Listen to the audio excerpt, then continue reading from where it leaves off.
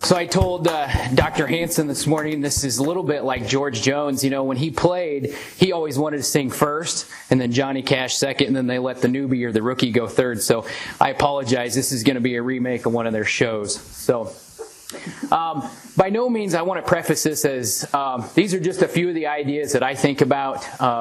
Even though I studied as a swine nutritionist, I get the pleasure of working with the marketing team and overseeing them. And so I'm certainly learning a lot of the things that Jeff and other people who have been in the production system and looked at some of these things for many years. A lot of these things may seem second nature, but I think that it's important that we reiterate the important things and we walk through these because sometimes it is always about stressing some of the basics. And so certainly Josh led us with a lot of information that we can certainly use to help make some decisions. But then in the end, kind of like Brum says, I still have to put 160 pigs on a truck and I still have to move them down the road. So just to set things up, just an introduction to the NFP system. Some of you may or may not know who New Fashion Pork is. Some pig flow considerations, as pig flow and marketing really go hand in hand. Your pig flow is driven off of what your marketing is. What is your target? Market pig selection and personnel training. I see Brian Cohen's in here from Elanco, and I'm going to give him some kudos for some things that Brian and the Elanco team and Keith Hayden really helped work to help me see and understand. And I think that that's a big portion of my talk this morning is really focusing on the people, which pigs we're selecting, how to help them select the best pigs or the right pigs to pull out. And then I have a slide of marketing without paling. Most of you probably know that Triumph in late December elected to go ractopamine free, and so that certainly changed the dynamics of our marketing. And I will preface that and tell you that we learned a lot from that, and we're going to be a lot better further down the road. And then follow up with any questions that you possibly would have. So just to familiarize you with who New Fashion Pork is, our home office is here in Minnesota in the southwest corner. We have about 60,000 sows from Wyoming to Indiana. So our sow basis is very on the outskirts of the Corn Belt, but then we bring all of the finishing pigs, wean pigs if you will, and finish them out within about a 100-mile radius of Esterville, Iowa. That's where our biggest feed mill would be.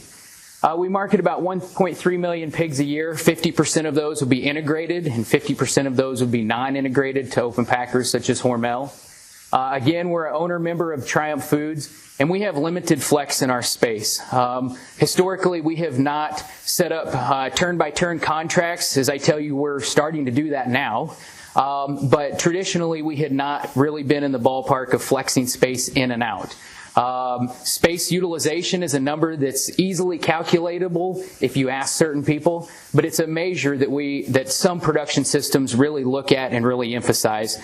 And whether that's either right or wrong, I think we've had a lot of discussions with Mike. It really should probably be the opportunity loss per pig space or some sort of metric of revenue and not necessarily just a number that you look at to say, hey, my barns are full, or hey, I have some barns empty. We operate mostly wean to finish sites, and again, we market both on a fixed weight and a fixed time. So I'll talk about that more, but because of Triumph and their wide grid that values heavy pigs, that's really on a fixed time basis. Conceivably, those pigs get pushed out by the new finishing pigs that are going to be placed in there.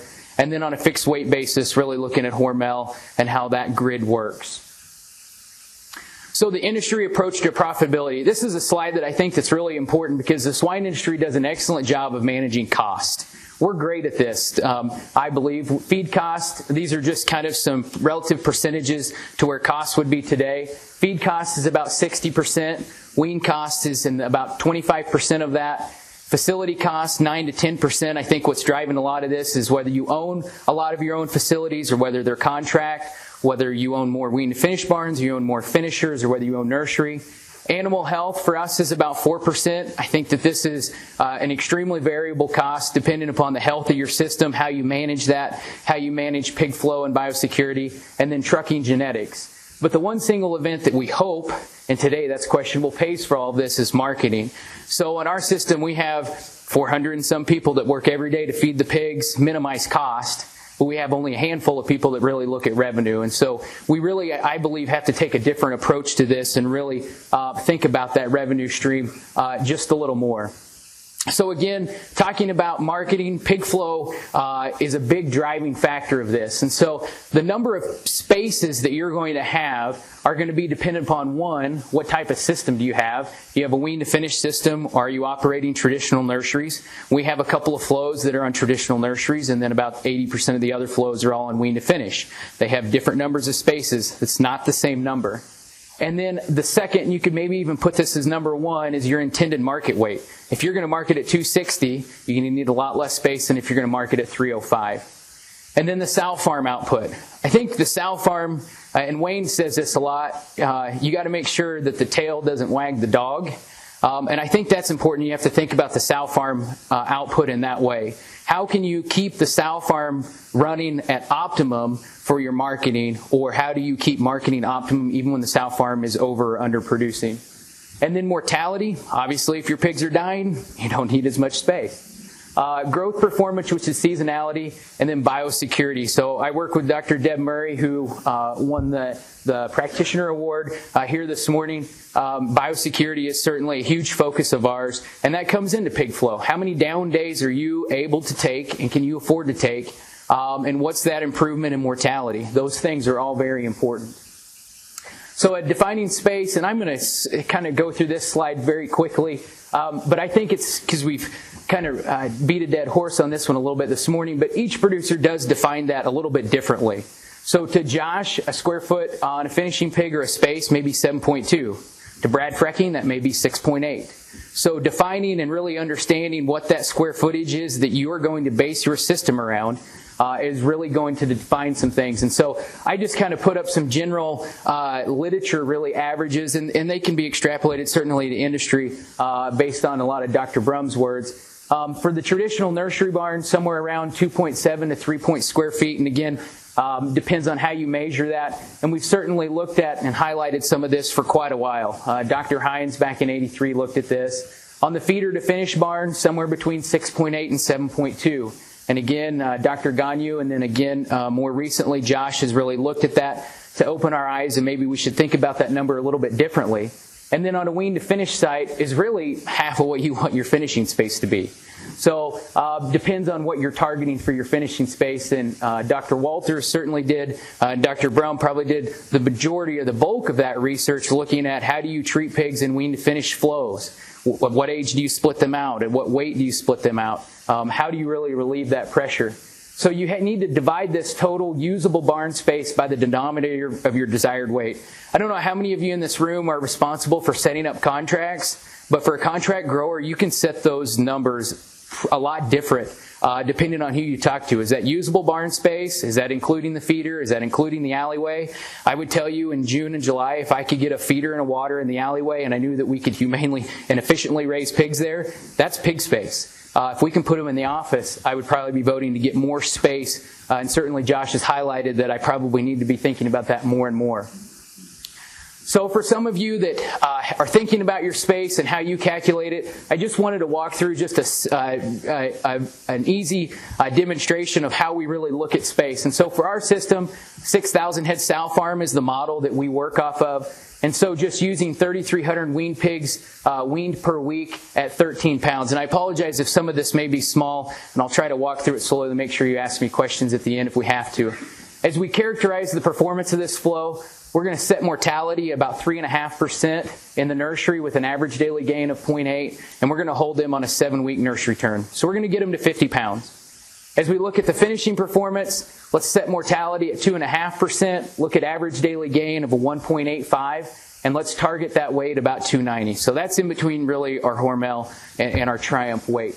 As we look at nursery spaces, this seems pretty straightforward. 3,300 pigs times 7 weeks is 23,100 spaces. Or I need 23 nursery rooms or barns, however you want to talk about that. Or if you have a 3,300 head nursery, then you need 7 weeks, 7 barns. I will tell you there's not a lot of 3,300 nurseries. It's probably going to be a 4,000 or an 8,000. And so you really need to think about that. But you also, in the back of your mind, think about depopping. And how is that going to work? You want to be able to depop and move those pigs. And how do you want to think about that? On the finishing spaces, this is where mortality comes into play. We don't necessarily look at the nursery mortality to drive nursery spaces because, as I'm going to talk about here in a minute, we have a lot of good information from these equations, but I'll tell you one thing that's so hard to predict is mortality. Maybe the management got different. Maybe one of your workers brought the flu in. All those things I can't readily predict, so I'm going to manage that to the best of my ability and say I'm probably going to need a few more spaces than I really need. So looking at the finishing side, using the nursery mortality, I'm going to place almost 3,200 pigs per week. If I look and I determine that they're going to come out of the nursery at 50 pounds, and I'm going to go to 290, that's going to be 240 pounds of live weight gain. Take 240 divided by our overall average daily gain, and I'm going to need 130 days or 19 weeks of space. And if I divide that out by a 1050, I need about 57 barns. If we keep the same information, though, and we look at a wean to finish, we're still going to need 23,100 nursery spaces. But the thing that you have to remember is that on a wean to finish, you also need finishing space in those barns, right? So for the nursery, we're 50% double stock, so I only need half the nursery space. But again, you have to add in this 19 weeks of finishing. So on the wean to finish side, I'm going to need 43 wean to finish barns. If I look at half of those pigs that are double stocked coming over on the finishing side, that's 1,600 spaces per week. And using the same information or the performance parameters that we set in the previous slide, we're going to need about 29 finishing barns. So you can tell that the spaces are a lot different depending on what your system is characterized by. So as we look at fixed time versus fixed weight, I view fixed time as the inability to have slack in your finishing space during the summer. Your barn utilization number is going to be really high in the summer, but it's going to be right, if you will, in the winter. So it's going to look the best. You're going to have the best performance. The fixed weight side of things, though, is your ability to achieve a single targeted weight. So if you're targeting 2 packers, though, you're going to be both fixed time and fixed weight, potentially. So in our system, we have that. So how do we approach that? And these are just a couple of options, and again, not saying that this is the only way, but this is a way, is we split sex pigs upon departing the sow farm. So we gender separate those, and we place them in the barn and such. So whether that's barrows in the back and gilts in the front, or barrows on one side and gilts in the others, we just have to have some sort of way to identify those in the barn. And then all pigs are placed, again, in a wean to finish barn. At the end of that nursery phase, though, we move the barrows over onto the feeder side. We keep the gilts on the wean to finish side, because the gilts we're going to target to a packer that honors a lean premium, and we're going to take those to a lot lighter market weight than we are the barrows. So if we think about our space, we have cheaper space on a feeder finish site than we do on a wean to finish. Other options could be flexing space in and out of your system. So I don't know how many of you take Daryl Kunkel's live wire, and daily I bet you could count 10 to 15 emails of people looking for space. And I think ractopamine going out of a lot of these large integrators is driving a lot of that. And so I tell you, if you don't have space today, you're probably not going to have it next summer either. You really have to start kind of lining these things out. And again, thinking about the sow farm, selling pigs help keep your wean pig costs low at the sow farm, and then you can inherently increase the space out in your grow finish to make sure that you're meeting that packer's demand. So what do we feel like the advantages are of leaving those gilts on the wean side and the barrows on the other side? We need less space on the wean to finish. We can market on a fixed weight to a packer that values a lean premium. And it's, again, the most expensive space in a flow. And again, we all know that it's the slower growing of the sexes. By leaving the barrows on the feeder side, which do require more space, market on a fixed time. We have a wide grid that values high quality, large pigs. And the input cost for feeder space is somewhat less than a wean to finish barn.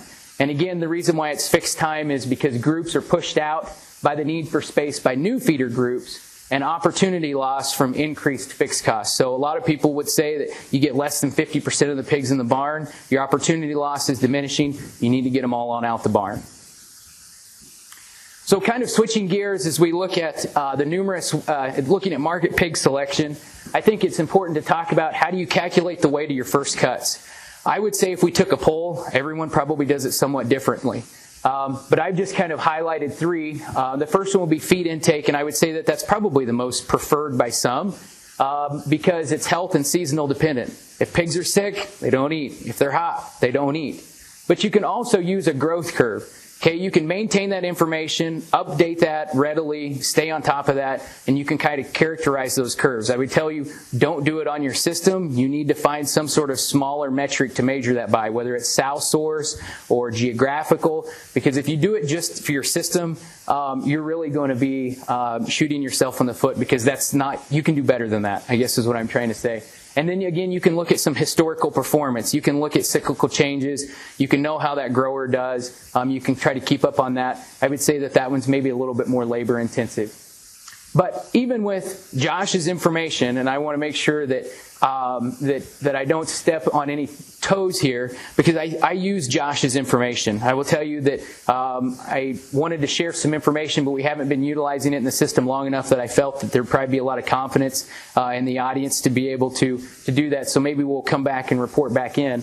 But even with Josh's information, I still feel like there's a high value in looking at the pigs. And to do that, you need repeatable and dependable marketers that are trained to a level of precision and accuracy. So I'm going to show some slides and some information that Brian really helped with, and I have a great team of marketers that are really good at guessing weight and can really help me drive revenue by getting the right pigs out of the barn. But the reason why they're so important is there's these barn level inputs that are going to drive, and Josh hit on this, are going to change a lot of things. So inputs, the environment, and disease outbreaks that are going to increase this. So I'm going to show you a slide here, and this allows us to not repeatedly predict that. So I don't know if some of you saw Dr. Murray's presented and sent out some memos about we had a Delta Corona outbreak right after the first of the year. And so I thought, that's interesting. I bet I can probably characterize that. And we had one flow that got hit extremely hard. We blew 18 barns in a matter of 3 days. So as I characterize those two flows, if I look at the standard deviation, I had a 33% increase in standard deviation in marketing weight between flow A that had essentially every site blown with Delta Corona compared to flow B that didn't. You can see that the standard deviation stayed the same. And if we normalize that around the mean and look at a different measure of variation and look at CV, we had a 15% increase in CV between flow A and flow B. And so looking at some of Josh's measure makes me feel good that my CV is around 7, because that's kind of what he showed a little bit too. But this is something that equations aren't going to predict. But I will tell you that my marketers struggled to get pigs out of the barn that weren't going to be pre-markets. So as I just try to kind of look at this from an average daily gain standpoint, in the closeouts, I only picked out a 4% average daily gain difference.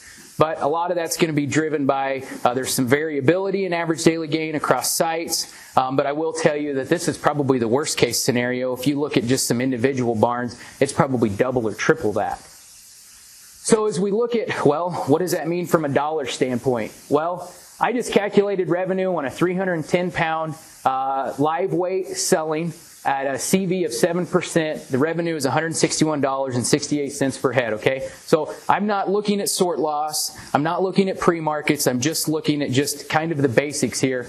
And I don't know if you can see this, but this is just a normal distribution. If I increase that CV only 1%, my value per head goes down $2.78. If I look at it with the reduction, 4% reduction in average daily gain, and still having a 1% increase in CV, it's a $3.77 change. I'll tell you, on some barns, we probably lost almost 7, 8, maybe even $9 a head, and it's because of the pre-markets. And so I highlighted what happens is we're struggling to get enough of those pigs over 220 pounds to get them into a normal packer. I've got to sell them to a light market at a discount. As we think about managing space with disease in mind, I want to make sure with all the veterinarians that we gave them a little bit of loving. You need to understand what percentage of utilization you are okay with. What's that number you're okay with? That's a number in our system that whether you agree with it or not, there's people in our system that find a lot of value in that. And depopping sites will impact that. And we've calculated that cost for us to be 50 cents per head. Essentially, that's the average of down days that you're going to take on those end of the dump pigs that come out. How many more extra days do you need to make sure that that site is completely empty? You can power wash it, disinfect it, and get it dried, which is an important point.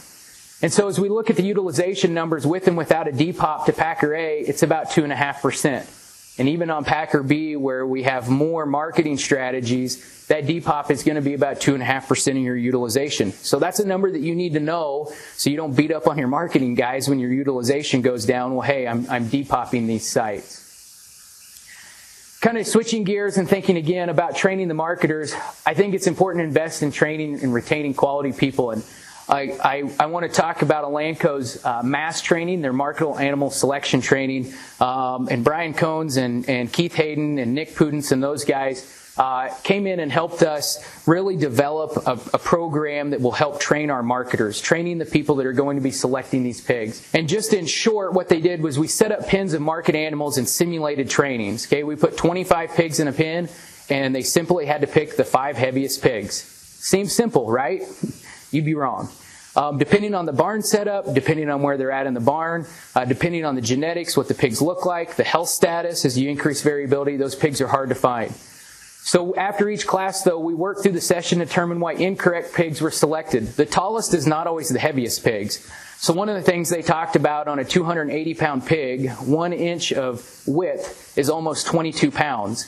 Well, if I make an inch taller pig, I'm not sure what the hock is going to weigh, but I can guarantee you it's probably not 22 pounds. And it's probably not adding value to the belly, which is important to me.